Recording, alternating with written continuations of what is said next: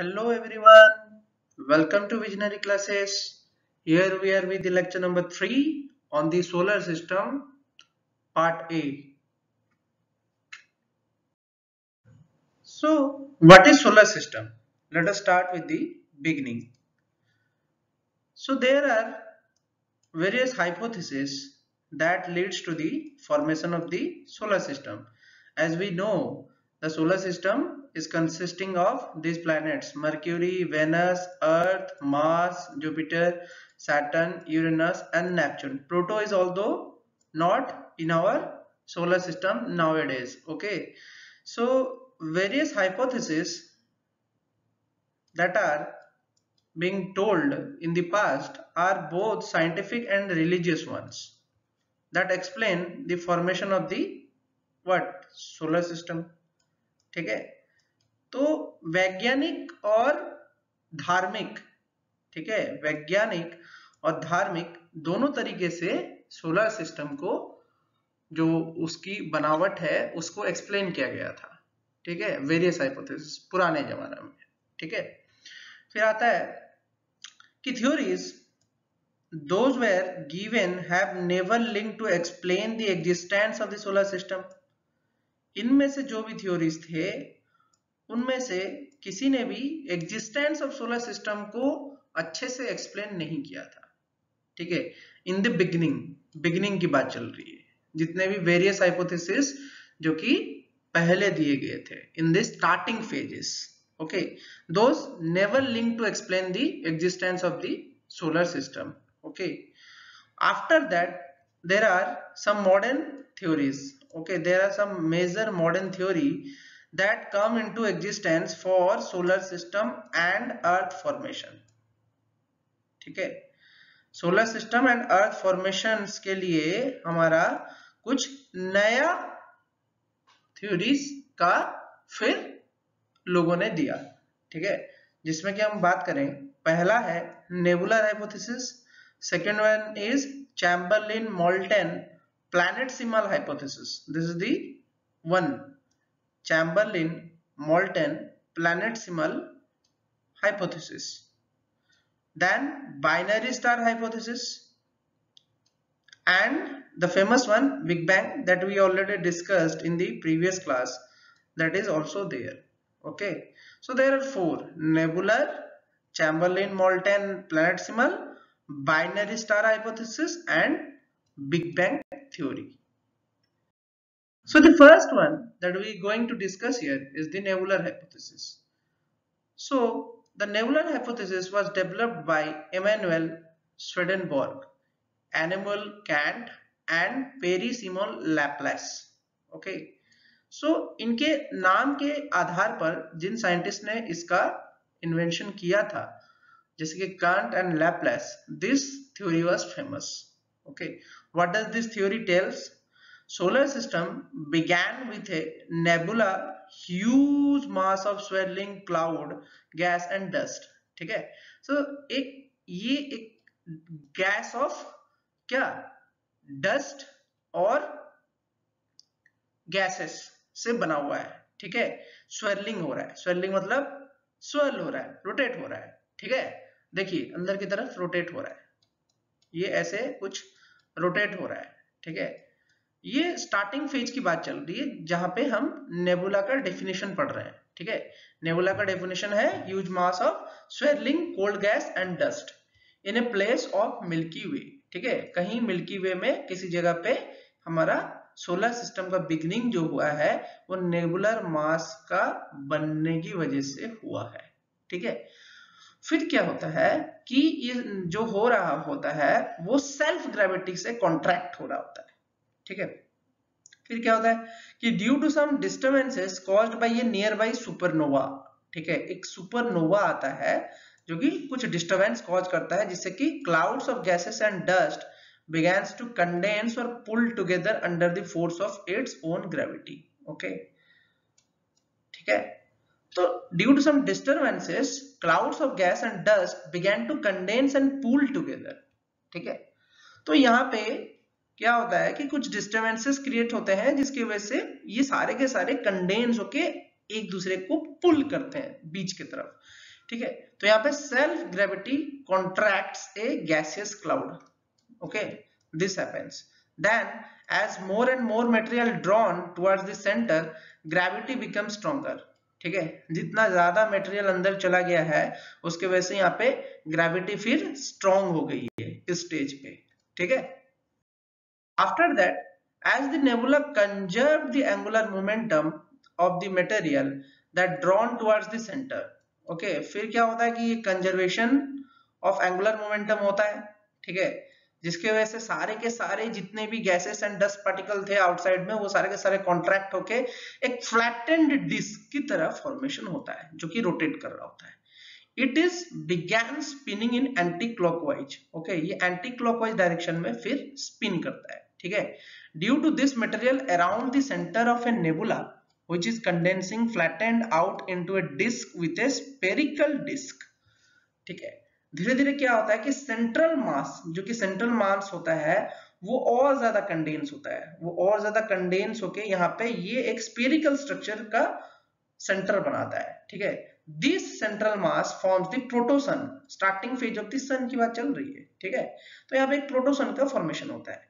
The center continued to contract and pressure and temperature were enough to start a nuclear fusion, ठीक है। तो यहाँ पे pressure and temperature कुछ ज्यादा ही हो जाते हैं जिसके वजह से यहाँ पे न्यूक्लियर फ्यूजन का बिगिनिंग हो जाता है, ठीक है। But due to that beginning of that nuclear fusion, our sun is being formed. As we know, the sun is made up of nuclear fusion reactions, okay, lots of nuclear fusion reactions are happening inside the sun, okay. So this started occurring inside the what, that portion where the protosun was present, okay. Then rings, then what happened, the sun is formed. Again a condensation process also occurring along the disk, यहाँ पे भी कुछ gases and dust होंगे जिसमें कि condensation process हो रहा होगा, ठीक है। which came together and make gradually larger objects, ठीक है। यहाँ पे भी कुछ ऑब्जेक्ट्स बने जो कि लार्जर ऑब्जेक्ट्स का शेप ले गए हैं, and these objects grew to several hundred kilometers in diameter and called as protoplanets. This forms to a protoplanet which again attract and the small particles around causing the collision, ठीक है। इनके बीच में फिर collision हुआ, ठीक है, ये बड़े बड़े पार्टिकल्स का फॉर्मेशन हुआ, फिर उनके बीच में कोलिजन हुआ। ये किसकी बात चल रही है, आउटर डिस्क की बात चल रही है। आउटर डिस्क में भी कुछ डस्ट और गैसेस मौजूद थे, ठीक है। उन्होंने क्या किया, कोलिजन के बाद टकराव हुआ, फिर प्लैनेट्स का फॉर्मेशन हुआ, ठीक है। That starts rotating around the disc of the nebula which is whirling around a core. अब कोर की बात करें तो कोर आपका सन है भाई, ठीक है, and the planet is rotating around it, okay. This is nebular hypothesis. This is all about nebular hypothesis. You should know what is the process, how it is being happened, how the self gravity contracts, then how the conservation of angular momentum takes place, okay, and the disk began to rotate and the central mass forms, okay. These are the some hypotheses, those are given in the modern theories of solar system formation, okay. The next type of theory that is given by Chamberlain and Moulton planetesimal hypothesis.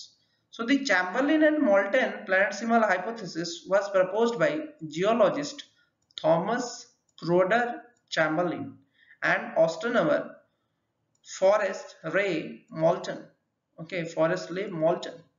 So this is the Chamberlain-Moulton planetesimal hypothesis, okay.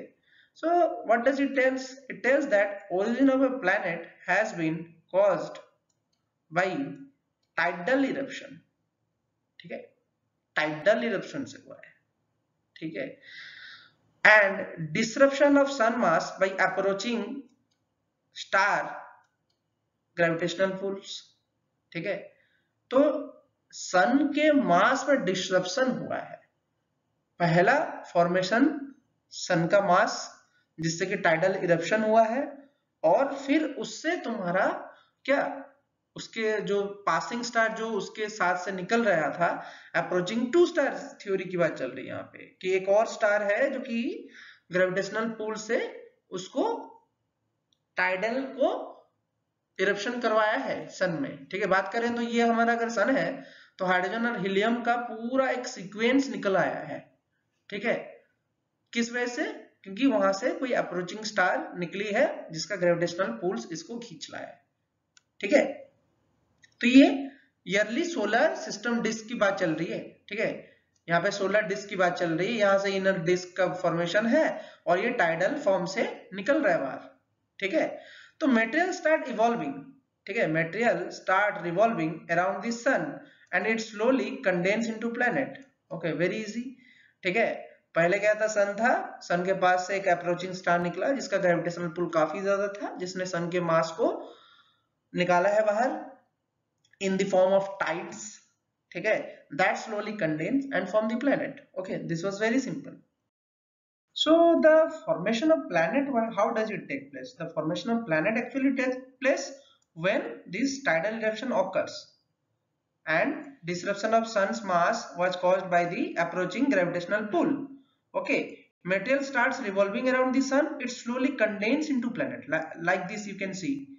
Okay, inner disc से tidal आपका eruption हुआ, फिर closer to प्रोटोसन जो था वो warmer था, warm enough to vaporise the lighter compound जैसे कि ये सब है, फिर स्मॉल प्लैनेटसिमल का फॉर्मेशन हुआ, फिर वहां से आपका प्लैनेटसिमल जो कलेक्ट हुए वो बनाए आपके टेरेस्ट्रियल प्लैनेट, फिर इनफॉल of particle produces the molten spear, ठीक है, कुछ और भी पार्टिकल्स उसके साइड से पड़े, ठीक है, जिन्होंने मोल्टेन स्पीयर्स का फॉर्मेशन किया, फिर आपका स्पीयर कूल हुआ और ईयरली क्रस्ट का फॉर्मेशन हुआ, फिर बॉम्बार्डमेंट भी हुआ है रिमेनिंग पार्टिकल, जैसे कि मीटियोर शावर्स की बात करें तो वो बॉम्बार्डमेंट हुआ है, ठीक है। फिर आपका क्या हुआ कि केमिकल डिफरेंशिएशन हुआ, जैसे कि अर्थ का फॉर्मेशन हो चुका, आप जानते हैं अर्थ का फॉर्मेशन की वजह से वहां पे डिफरेंशिएशन हुआ है, फिर outgassing of the hot interior की बात चल रही है, ठीक है। So these large bodies gathered smaller scattered bodies और प्लैनेटसिमल and eventually grieve into A mature planet of the solar system. Okay, सो ये धीरे धीरे होके मैच्योर हो गया है, कौन? अपना जो लार्ज बॉडी है वो गैदर होके धीरे धीरे मैच्योर हो गया है, ठीक है। तो smaller scattered bodies or planets even eventually grow into a mature planet of the solar system afterwards. Okay, ये पूरा सीक्वेंस बना और उसके बाद आपका फॉर्मेशन हुआ है अर्थ का। Now, planetsimals are the tiny particles which collapsed owing to the gravitational attraction, जिसकी बात कर चुके हैं हम। planetesimal जो है वो आपका फिर क्या हो रहा है? कोहेलेसेंस हो रहा है। कोहेलेसेंस मतलब वो गेट टुगेदर हो रहा है, गेट टुगेदर हो रहा है due to their internal gravitational attraction, ठीक है। तो ये जो थ्योरी थी, it is able to explain what, how different parts of the earth evolved and it grew from a small beginning by the addition of the planetesimal matter. Okay, this is very simple, ठीक है। Tidal gas theory इसको भी बोल सकते हैं कि Tide से निकल रहा है, ठीक है, आपका इरप्शन हो रहा है। तो this is all about the Chamberlain molten प्लैनेटसिमल hypothesis. Okay, next coming the Russell binary star hypothesis. This is the Russell's binary star hypothesis. So a binary star is a two star system orbiting around their common center of the mass. Okay, so अगर हम बात करें that is the common center of mass की बात करें तो क्या होगा? दो celestial body के बीच का that is very center, ठीक है। ये तो दो स्टार थे, स्टार्टिंग में बोलते हैं कि दो स्टार थे, ठीक है। तो professor H.N. Russell, an American astronomer, made a suggestion in 1937 that sun was a part of a binary star system and had a companion star. ठीक है, सन का कोई कंपेनियन स्टार जरूर होगा, ठीक है। planets were close together and the satellites owe their birth to the mutual gravitational attraction between them, ठीक है। मतलब इन दोनों का म्यूचुअल फिर ग्रेविटेशनल पुल हुआ होगा, ग्रेविटेशनल इंट्रैक्शन हुआ होगा, ठीक है। Gravitational pull and gravitational interaction हुआ होगा जिसकी वजह से क्या हुआ? आपका प्लैनेट्स और सैटेलाइट्स का फॉर्मेशन हुआ होगा, ठीक है। तो planets were closer together and the satellite owe their birth to the mutual gravitational attraction between them, ठीक है। तो ये वहां की बात चल रही कि इसके वजह से कुछ हुआ है, ठीक है। मतलब एक स्टार और मौजूद है एक हमारे सन के पास जो कि उसका ग्रेविटेशनल पुल के इफेक्ट की वजह से हमारा करंट सोलर सिस्टम का फॉर्मेशन हुआ है, ठीक है। It is a theory. So now there is a twist in the story कि एक थर्ड स्टार, ठीक है, ये दोनों कंपेनियन स्टार हैं, एक third star was to far from having any impact on the letter, ठीक है। एक थर्ड स्टार जो कि बहुत दूर है, ठीक है, वो आपका कंपेनियन स्टार के पास से निकलता है, ठीक है, और उस कंपेनियन स्टार का गैसियस मास को पुल आउट करता है, ठीक है। मतलब अपना सन स्टेबल है भाई, अपने सन पे कोई इफेक्ट नहीं है, ठीक है, स्टार्टिंग में, ठीक है। तो कंपेनियन स्टार क्या करता है कि कंपेनियन स्टार जो है उसको एक थर्ड स्टार ग्रेविटेशनल पुल देता है, जिसकी वजह से आपका क्या, but when it passes close to the companion star of the sun which resulted in the ejection of the gaseous matter, ठीक है। तो वो जब कंपेनियन स्टार वहां से मूव कर रहा होता है, ठीक है, कंपेनियन स्टार के पास से जब आपका वो थर्ड स्टार मूव कर रहा होता है, तो वो उसका गैसियस इजेक्शन करता है और अल्टीमेटली सेपरेट आउट करता है हमारे सारे प्लैनेट्स, ठीक है, जिसका फॉर्मेशन हुआ है। सन भाई एक जगह पे मौजूद है, सन इज वेरी स्टेबल, सन एक जगह पे मौजूद है, बट जो कंपेनियन स्टार है उसका डिस्ट्रक्शन हुआ है और उससे हमारे सारे प्लैनेट्स बने हैं due to A third star approaching the companion star. This is the theory given by the Russell's binary star hypothesis. Okay, so you should remember this theory also. Now this is the famous one, as we know, the Big Bang theory. Okay, so the Big Bang theory, we know it is a great explosion in 13.8 billion years ago. After that, what happens? Hydrogen atoms and molecules appears in 3,70,000 years later, after 30.8 billion years ago. Then what? Star appears 100 million year later. Then the nuclear fusion starts. Blue and yellow stars formations occurs. Conversion from hydrogen to helium starting. Then a red and red giant star, blue white star, conversion of helium to carbon, nitrogen, oxygen occurs, ठीक है। तो ये धीरे धीरे करके आपके heavy elements का फिर उत्पादन होने लगा, ठीक है, जिसपे से आप पता कर सकते हैं कि यहाँ पे फिर फाइनली ब्लू व्हाइट स्टार बनेगा। देखिए ब्लू व्हाइट स्टार का फिर कंपोजिशन देखिए, ठीक है, this is the composition of blue white star.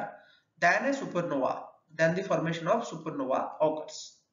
Okay, supernova occurs.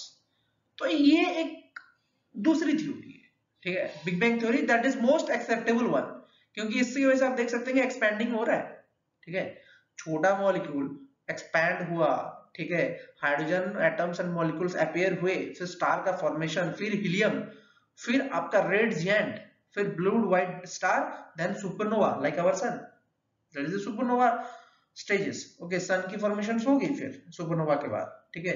So this theory was the most acceptable one because it is telling the expansion of universe, that is literally we have seen it is happening. There is continuous destruction in the solar system of the different celestial bodies you can see in the solar system, that is happening.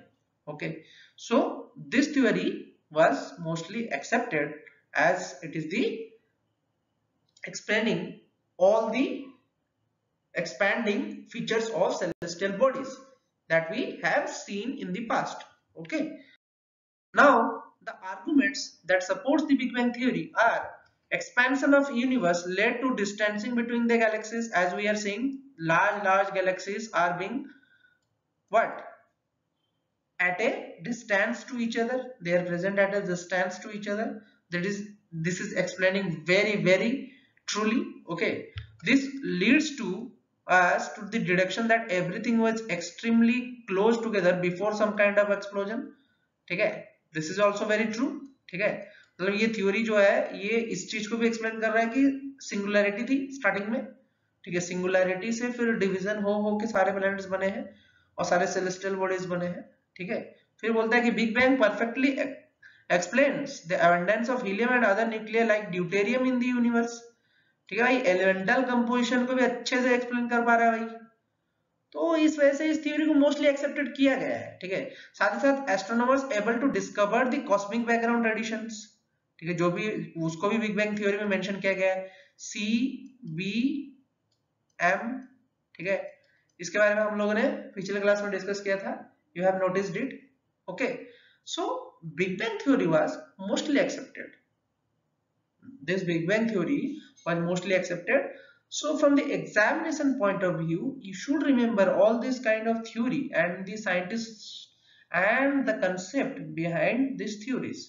Okay, Although past theories were neglected, but in the current scenario, the Big Bang theory is mostly accepted. So you should remember what is the Big Bang theory.